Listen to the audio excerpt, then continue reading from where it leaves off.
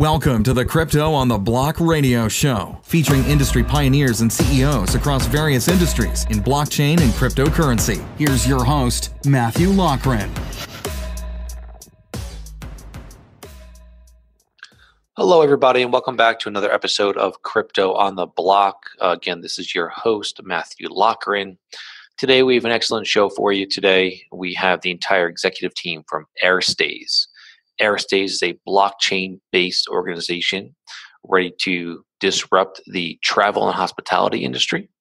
And first off, I'd like to welcome Mark Italia, the co-founder and CEO. Mark, welcome to the show. Terrific, Matt. Thank you for having us. Absolutely. And Mark, I know we have a few other folks here on your team. If we were wanting to just maybe giving a little introduction for yourself as well as that would be great. Sure. As the founder and the CEO of Airstayz, it's terrific to be here, and the other members of the exec team, Charles, who's running from Deedcoin, running the blockchain and the ledger leap for the cryptocurrency and our Stay token, and Marco Soriano as the president of the global development and strategy, which is great. Everyone's online for this interview. Great, welcome everybody. Thank you for having us. Thank you, Matthew. Great. So, Mark, why don't you jump in and tell us a little bit maybe about yourself and maybe an overview of Airstayz itself? Sure. In terms of myself, been in the hospitality and casino travel space for near on 25, 30 years, both from professional qualifications to actual career and professional involvement. We've certainly seen the space change over those years, and certainly very, very intensely in the last 2 to 3 years with innovation of technology, changes in demographics, consumer habits. So Airstayz effectively evolved from a combination of technology changing, demand from guests, and the hotel wanting to better serve their guests. So fast forward to where we are today, the Airstayz platform has brought together a number of pieces of that puzzle, being bookings or an OTA, as they call, which is an online travel agent, combining that with digital key so people can use their phone to access their room without necessarily going to the reception, which is what we've termed skip the desk. Plus, when they use their phone and the app, there is what we call a concierge touch point, so they can use in-room services or even external services to the hotel as a guest travels. All that provides us data so we can provide better services to the hotel, and in turn they can better serve their guests. And now that we've introduced as another pillar to the platform our utility token, which we've referred to as Stay, it creates a whole range of different benefits to the customer and the guest when they travel, disrupting loyalty and frequent flyer programs, and what we call borderless currency exchange. In short. Yeah, I'd say that was in short. That's quite the description. I love it. It sounds like you got. I know. Sounds like you sure, got a lot of stuff going on. We've got to handle what we need to do. Yeah, it sounds like it. I mean, obviously, it sounds like you guys are tackling a massive global industry.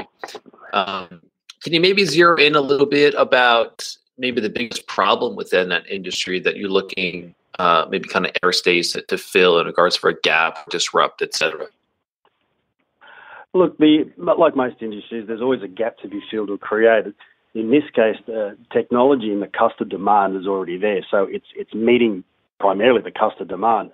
Hoteliers generally are notoriously slow to change, so and to innovate, right, whether it's a CapEx or dollars and whatever, but it's also who do they partner with, either internally to their organisation or externally, to get the right advice that fits their particular operation. So, we're positioning ourselves as sort of champions of that change. Obviously, we're a business and we're commercial, but it's also leading some of that change, and hence the Airstayz platform.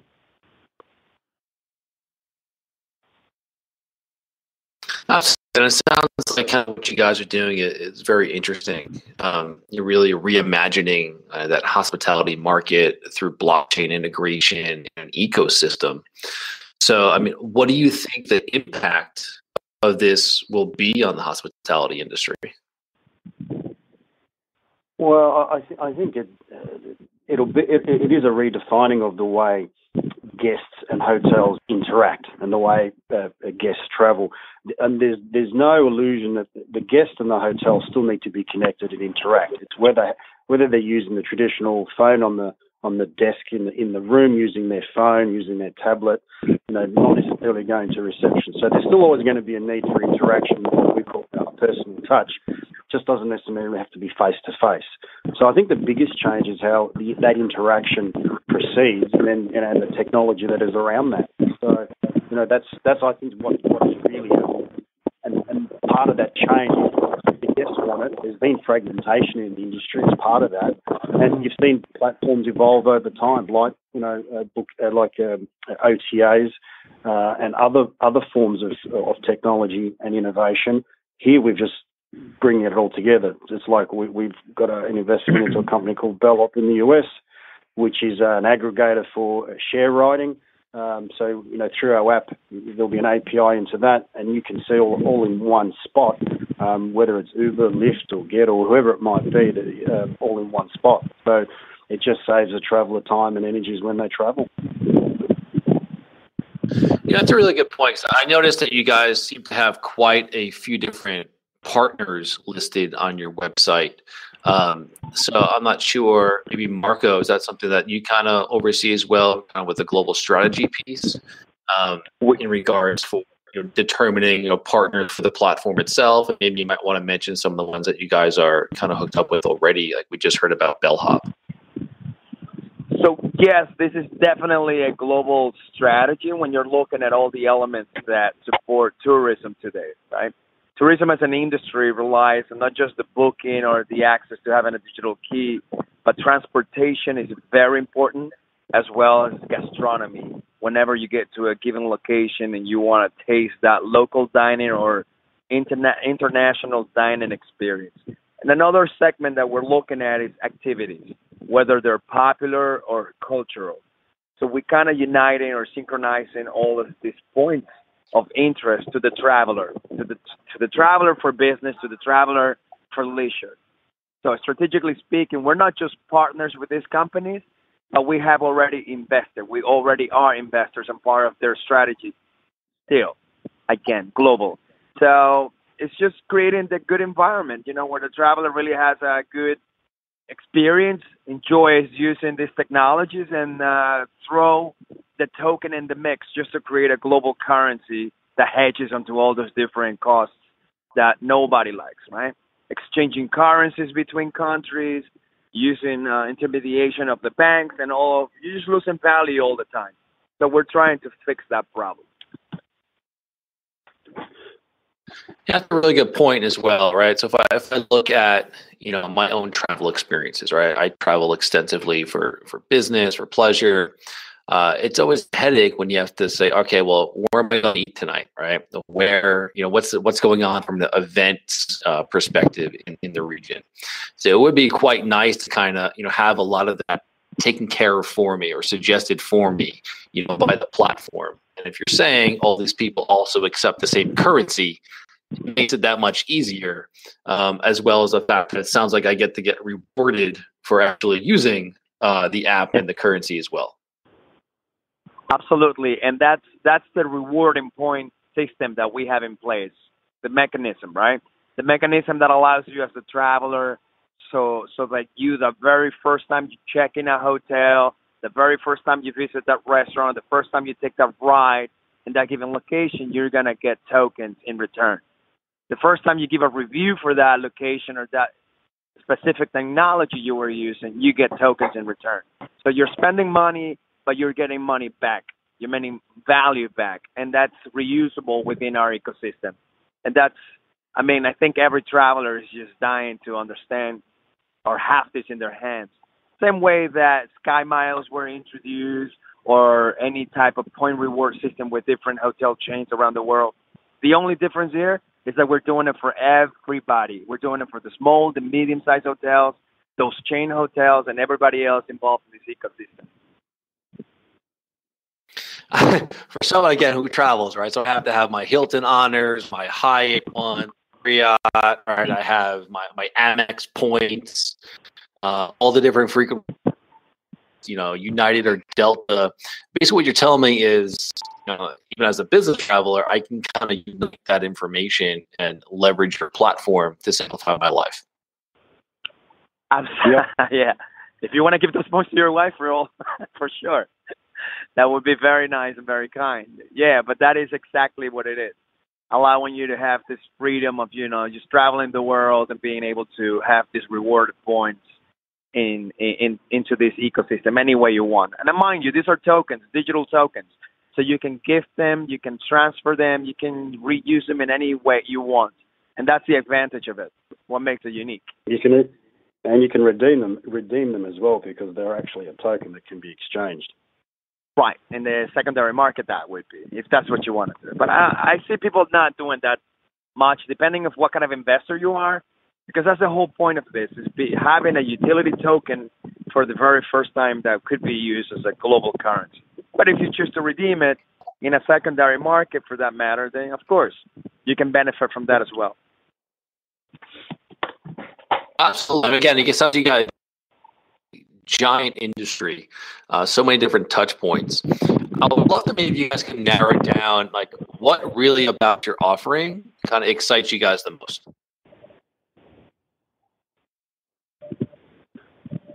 Mark, you want to take that? What excites you about our offering?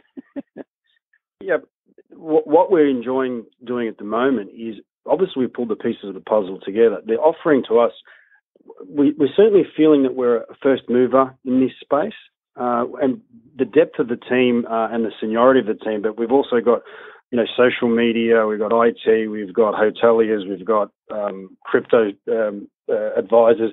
We're finding that just by the sheer fact of being in this space and doing what we're doing, there is a real market fit. So I think just the sheer fact that we're doing this and taking on and have achieved so much so far, and the depth of the team. Unfortunately, Eric couldn't join this one, but his experience and insights from as a co-founder of OpenTable and the transferability of the utility token. I think it's a combination of what we're doing. And that's really, really exciting in the travel space. It is a massive market. It is global. It touches pretty much anyone who travels with, and within that demographics, whether it's corporate, family, couples, individuals, 5-star to 2-star. Everyone and anyone can use what we're doing. So that the combination of all that's pretty exciting from our point of view. Yeah. So I can add to this. For example, down in Miami, I had a conversation with a group of family offices that are building hotels down here. And one of their main interests is, not only to be a part of this platform, but be also investors into it. So that tells you that the offering itself, it's attractive, not just to the users of it, the travelers, but also to the hotel owners, the investors, today's investors in this given ecosystem worldwide. So we feel very comfortable with presenting this product and this line of services, not to mention that the teams that we have are all global. I mean, we're everywhere right now. Talking to somebody in New York, there's the guys down south in Florida, Australia, the UK, down in Brazil, down in Ecuador. I mean, it's just great to see this level of enthusiasm and energy going around in a sector that defines industries, right? The industry of tourism is extremely important for the economics of any given country around the world. This is something they're always promoting because they know it's important to put themselves out on the map in everybody's radar. And we're helping in that process. And, so it's it's just great. It just feels really great to be a part of this. No, again, it sounds fabulous. Avid traveler, so you got a fan here. But what you just kind of touched on, right? Even building a global organization, right? I'm sending you some tokens just for saying that, by the way. Well, I think you have the right mindset, though, and what you're saying when you're building a global organization, right? But you're also building an internal culture with that piece as well. There's a lot of enthusiasm, especially coming from the C level, that you guys are bringing on board with people with specific expertise. Now, obviously, when we're looking at businesses and we're talking about businesses, not everything is rainbows and sunshine and unicorns. There's also going to be outside threats as well. I mean, what type of kind of risk assessment have you guys started looking at, or maybe you can talk about this you're seeing, or to your company, if you have gotten that far yet? I might jump on that one, Marco. I think, look, there are fundamental risks of the company being somewhat of a new kid on the block. Is obviously having sufficient capital resources to undertake and roll out our roadmap and hit our milestones. So look, there's always that fundamental risk, but that's across any company or business that's evolving and developing, having sufficient resources, whether it's financial, people, ideas, IP, whatever it may be. But I think we've got enough resources for what we need to achieve, and hence the ICO and other traditional capital raises that we've flagged along the way.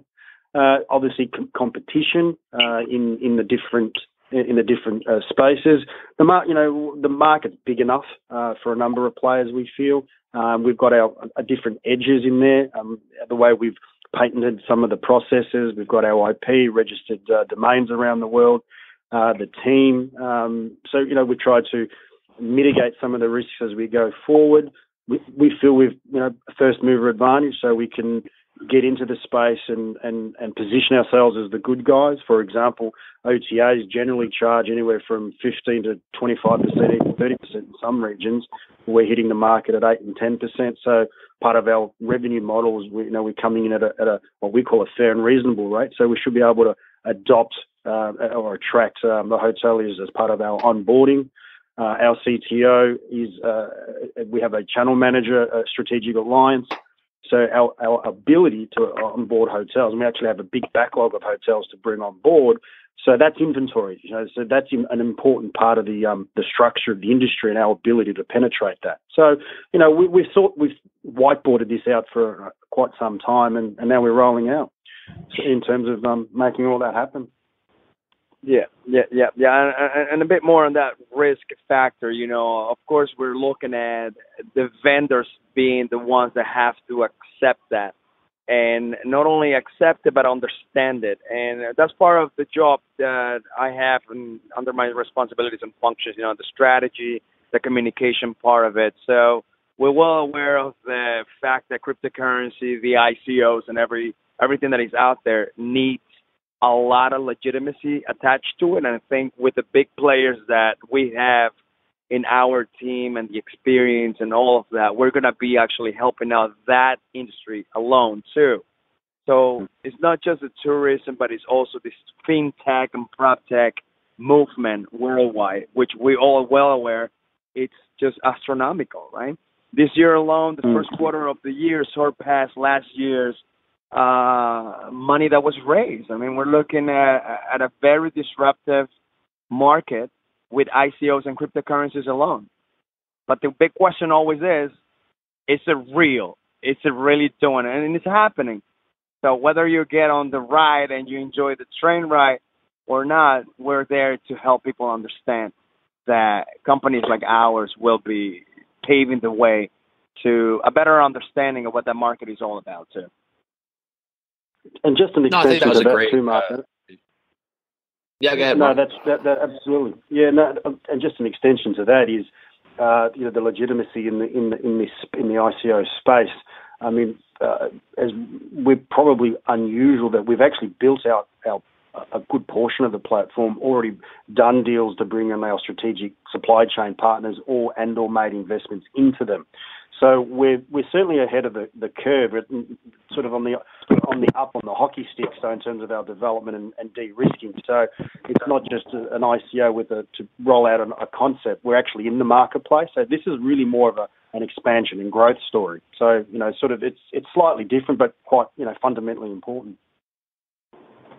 No, I agree, and that's a very good point as well, right? So as we have seen, right, this year alone, we've seen in this blockchain space, again via fundraising mechanisms like an ICO.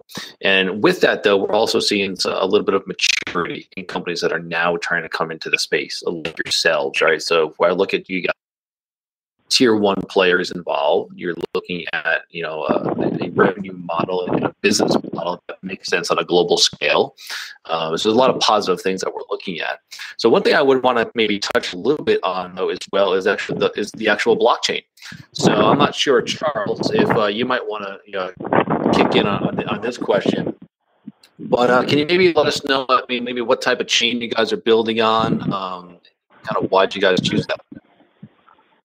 Yes, absolutely. So the state token has been launched on the Ethereum chain, but the specific protocol is a little bit newer. We're doing an ERC-223 protocol, and it's still back compatible with the ERC-20 wallets, the standard transactable tokens that people are used to on the chain.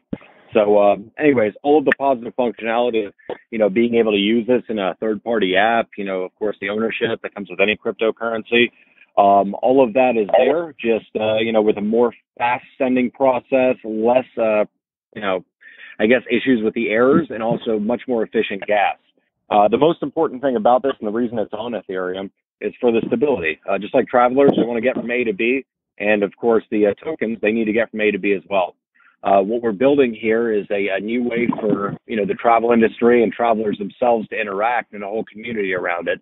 So that cycle is very important. For example, when somebody is booking through the app, they're going to get a portion of stay, for the booking itself. When they post a review after it, they're going to get another smaller portion of stay for that process. And it's the hotel's job to win that stay from them. The whole idea here is being able to, take that application that's going to be connecting with the hotels, opening doors, potentially doing room service, parking, all of these applications. And the hotel is going to be able to offer deals on these things, deals on the bookings themselves for the stay token.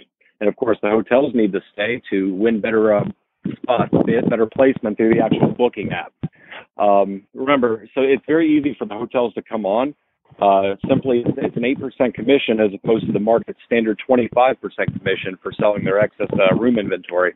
So anyways, number one, they can come on for price alone, but that stays what's going to let them lead the new market. Being able to be number one is about having those positive ratings, being able to interact with your guests, and being able to use the stay on the hotel side to actually get the better placements and, grow their business. So anyways, this whole thing just changes the way and the actual incentives, which are more revenue and profit based now, to actual positive consumer interaction. So that said, the stay need to move around a lot.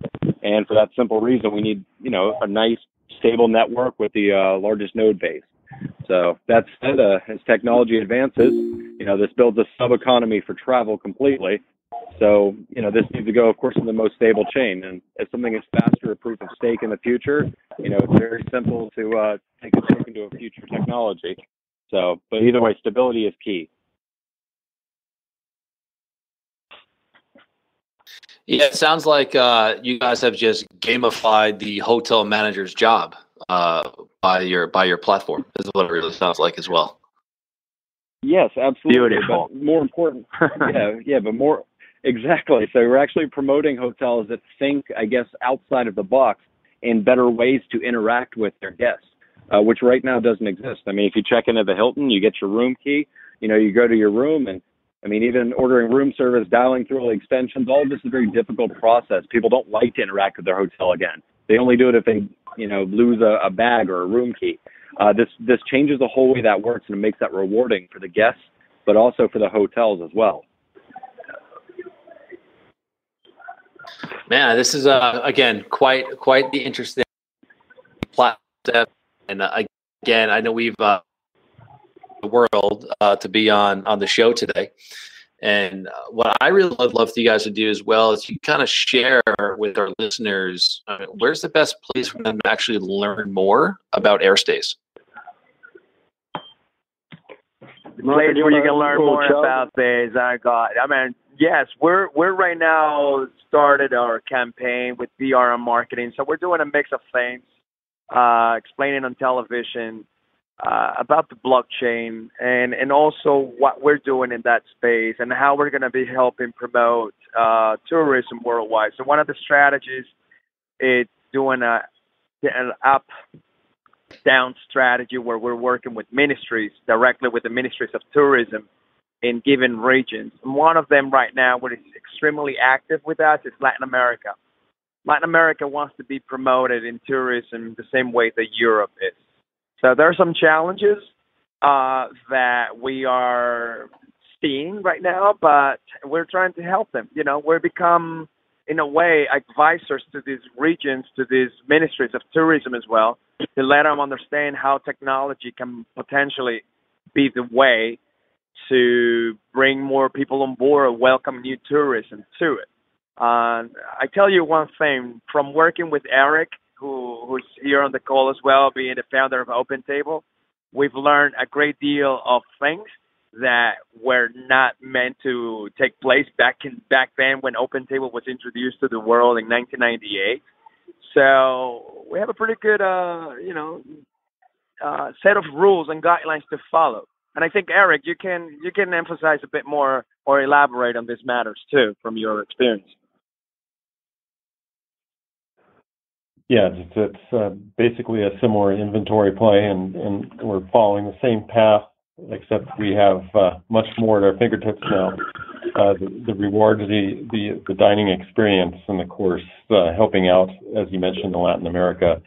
The Tuesday inventory was a big thing because there was no price discrimination. So basically, Tuesday inventory was unsold, and Friday nights were basically everyone was paying the same fee. And there's the publishers in this case are going to be able to take advantage of this technology, and we're basically working around the entire stay. So rather than just gift points or miles or anything like that, it's a whole ecosystem. We're basically building the NASDAQ of the stay is what we've been throwing around. So yeah, those are some of the things we're working on.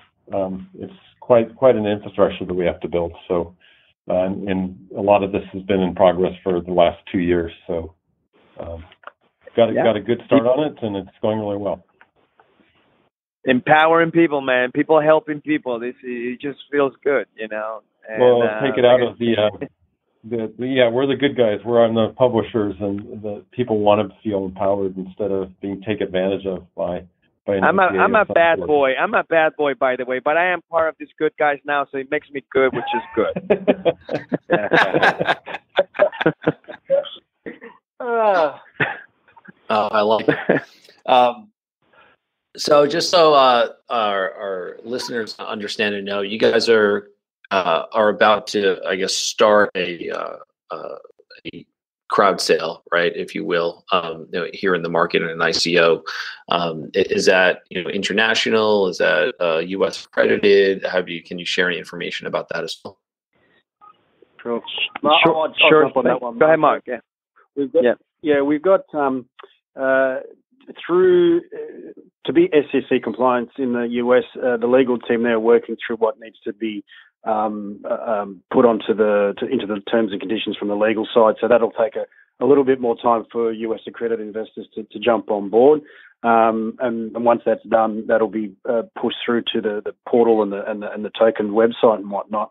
The rest of the world is pretty much ready to go, and we're going to be launching, I think, Friday or Monday through our private sales and pre-sales with the UK, Australia, Europe, and pretty much everywhere else. And we've got interest from a whole range of different sectors, whether they're crypto funds or general funds, family offices, well positioned and well vetted subscriber bases. So we're pretty positioned to launch it and see what kind of traction we get pretty quickly. So, we've heard some interesting stories of $4 billion being raised on something that no one actually knows about, and to other stories where they've closed out within a day or half an hour. So in terms of the traction, given where we are and what we're offering, it's exciting times of where we are. So we're right at the cusp of launching, promoting, and we'll see how we go over the next probably week to 3 weeks ahead of the crowd launch of, I think it's slated for the 21st of July. That's great. I mean, very, very exciting times, I'm sure, going on right now within the organization. And then just so people can understand, what is that actual token website that they can get some more information about Airstayz? Yes, the link to the website itself is HTTPS, and then it's token.airstayz.com. And that's got the white paper on it and the ability to whitelist and also learn more. Perfect. I'll make the so we can send some folks right over there, because I'm sure there's going to be quite a bit of interest after hearing this show and what you guys have going on. But first, again, wanted to thank everybody for making the time today to come on the show. I know we have people that are in Florida right now, in Australia, in California. It sounds like all over the world that you guys are calling in from. So again, I appreciate that. And again, I want to thank you all, everyone, for coming on the show. Love it. Thank Beautiful, you. Guys. Thank you so much for having us, Matt, and terrific. Absolutely. Absolutely. And everybody, again, absolutely. And again, until next time, everybody, this is Matthew Locker from Crypto on the Block. Talk to you soon. Thanks for tuning in to the Crypto on the Block radio show with Matthew Lochran. Please subscribe, like, share, and comment. Tune in next time.